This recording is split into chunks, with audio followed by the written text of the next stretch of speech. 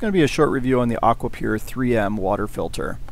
There was a request on Amazon asking if after the system is installed, if it changes the pH of the water. So I want to address that directly, as well as doing a few other tests we will do inside. So as you can see, I've got two filters installed. The first one is just a standard sediment filter, and the second filter, the one in question, is the Aqua. Now, I installed this filter July 30th of 2019, and this test was done in September 28th, 2019, so just about 2 months in. So we shut the water off to the filter so we can get the straight water coming off of the main. So we're going to get a sample of this water, and then we're going to go inside and we'll do our testing from there.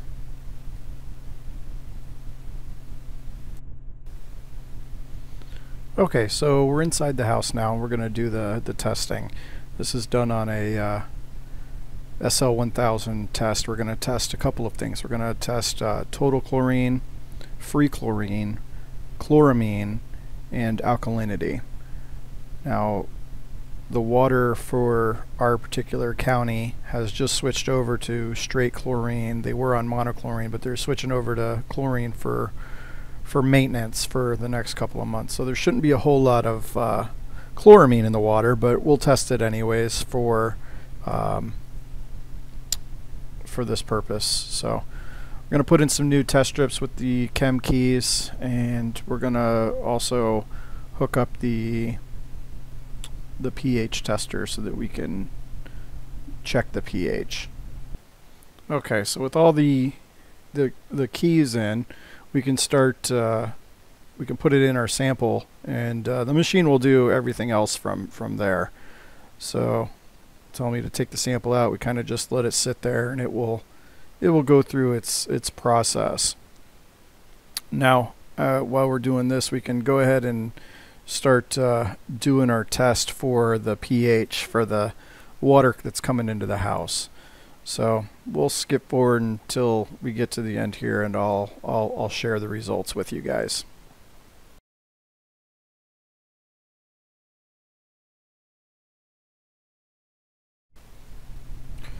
Okay, so our untreated water, total chlorine of 2.90, free chlorine 2.58, chloramine 0.16, alkalinity 181, pH of 7.57.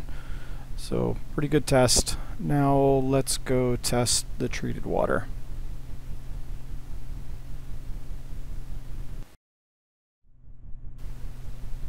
Okay, so we got new chem keys in. We're testing the water out of the kitchen faucet.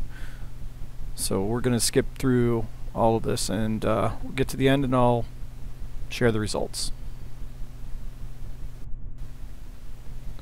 As you can see, the treated water is drastically different. The total chlorine is 0.08, the free chlorine is 0.02, chloramine is 0.04, the alkalinity is 169, and the pH actually dropped down just a little bit to 7.44.